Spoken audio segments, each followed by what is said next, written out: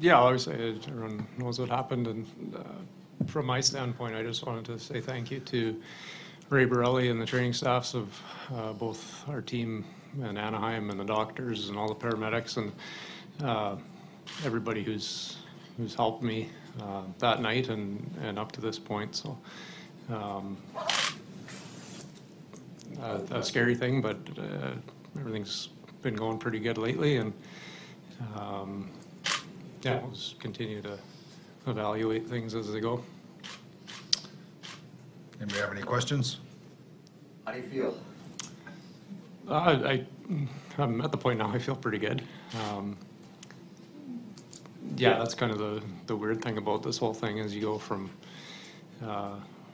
something that happened totally out of the blue and unexpected to being in the hospital for a couple of days, and then now there's some restrictions as to what I can do, but feel pretty normal, so it's a good thing. Yeah, the outreach and the support that people have shown has been pretty overwhelming.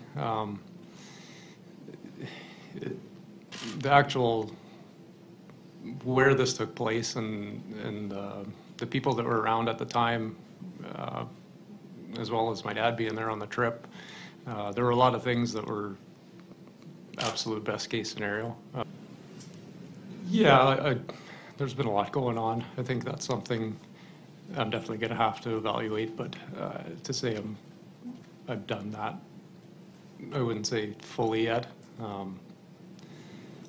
Yeah, obviously there's decisions that I'm going to have to make, but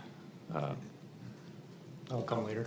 Yeah, just to help or clarify, Jay and I have spoken over the last week or so, and we both understand that he won't participate this year in the regular season or playoffs for us. We talked about longer term things that may or may not happen, and both feel that, you know, it's February. You don't have to make long-term decisions at this point, and so he's going to take time. Again, get back in with his family and be around the team, and he'll address those things as the summer progresses. Yeah, again, having my dad there, I think, really helped her, and just to get the sort of play-by-play as things were happening. But yeah, I mean, that's something like this happens. That's what you think of as your family, and you know, I got young kids. They knew something was up. You know, you can't really explain the specifics of something like this to them. So for them to, when they physically see you, it's okay, he's fine, and they move on with things. And obviously, my wife was happy to see me, and I was happy to see her. So yeah, it's kind of been a surreal experience. Why, you know, what caused that,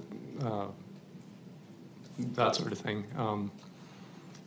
And that's, you know, that's kind of with the doctors and all the tests and things that they're trying to pin down. You know, I consider myself pretty fortunate, and I always enjoyed being active and doing that stuff. And that was really the one thing when I came out of things and realized what had happened and what it was going to mean going forward as far as getting this device implanted and all that. It was, you know, your lifestyle. Like, can you still do those things that you enjoy? And the outlook is that, yeah, you can live a pretty normal life. So from my viewpoint, you know, early stages, that was really my biggest concern. And it sounds like it's hopefully best case scenario and shouldn't be that much of a concern.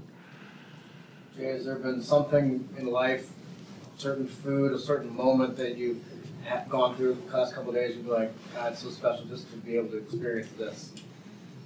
Nothing, not any, you know, one specific thing. I think just the being around my family, that's the most important thing. I think that's what, you know, anytime you go through something like this, or your family goes through things with different people, you know, that's always what you realize is Yeah, I think family and the things that are close to you are, you know, sometimes you lose sight of things like that when life gets busy, but it puts things in perspective.